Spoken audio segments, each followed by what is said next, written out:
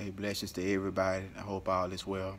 I got something I want to talk about this morning. I'll give you a quick word. Jesus said that if we continue his word, we'll be his disciple, right? And we should know the truth and it'll free us, right? So the Bible says that the truth is what frees us. The reason why most Christians are bound in sin, they still fornicating, going to clubs, cussing, masturbating, watching porn, just all the sins in the world, right? The reason why most people can't get free is not because they're not able to or there's no way out of sin. People choose not to accept the truth of the word of God. People really got the devil deceiving them, thinking that sin is something that they can't defeat. Jesus defeated sin on the cross. I need you to know that. Jesus defeated sin on the cross when he died for our sins. He said, "It is finished." And so what we must understand is that Jesus is the way, the truth, and the life, right? So if Jesus is the way, the truth, and the light, then if we follow him, and the Bible tells us that the truth gonna set us free, then why can't you get free from your sins? Why do so many people who call themselves Christians fight so hard against holiness? They fight so hard against sin in the aspect of they try to make sin seem like it's okay. You are not a Christian if you think that it's okay to sin. You're not a real biblical Christian if you think that we have to sin and there's no way out. That's not a Christian.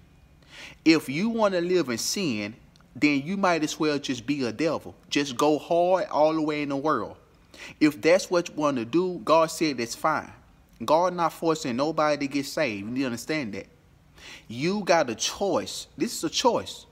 That's why the Bible says only few people are going to be saved. You want to know why? Because it's going to be few people that's going to choose to deny themselves and that's willing to let go of any person, any place, anything for God. Not everybody willing to let go of their fleshly pleasures that they like. Not everybody want to let go of people in their life who they love that's not good for them. Not everybody going to do that for God. Some people going to try to say, well, that's my friend. I've been knowing them for all these years and I'm not going to stop being friends with them just because, okay, that's fine. But you're not going to be saved because the Bible says bad company corrupts good character. You can't hang around people who not walking in the light as a Christian, as a true Christian, who actually living holy. See, God said the church has got away from holiness. Holiness means to live separated from the world. We don't supposed to be like the world, act like the world, or dress like the world. God said, listen, you better get it together because you cannot be saved and you call yourself a Christian and you still in sin. There's nowhere in the Bible where it says that we can be saved in sin.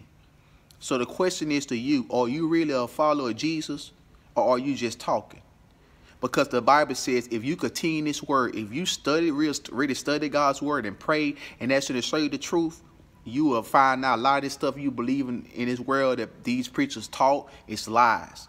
And it's the reason why people in sin are on their way to hell. So learn the truth. Because the only way to be free from your sins. Study your word and pray. Because the end is coming.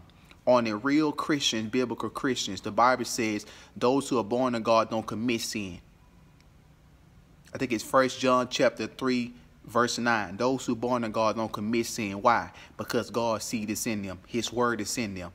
And when you hold the word of God dear to your life and you stand on and obey it, how can you sin? When you walk, the Bible says walk in the spirit.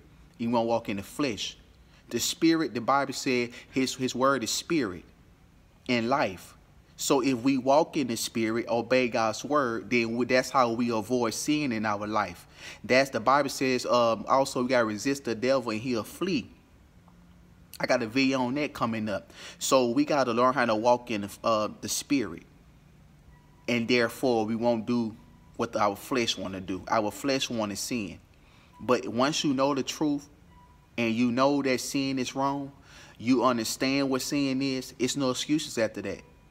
If you sin after you know the truth, it's because you willfully sin, meaning that you sin in knowing there's consequences to what you're doing. So stop playing and get it right. Because only those who do the will of God, those who truly deny themselves and follow Jesus wholeheartedly with everything in them and live holy will be saved. And everybody else who playing church, who playing around, going to be left behind and end up in hell. So don't let that be you. Get your life right. Repent, because time is running out. Share this video to help bless others. Amen.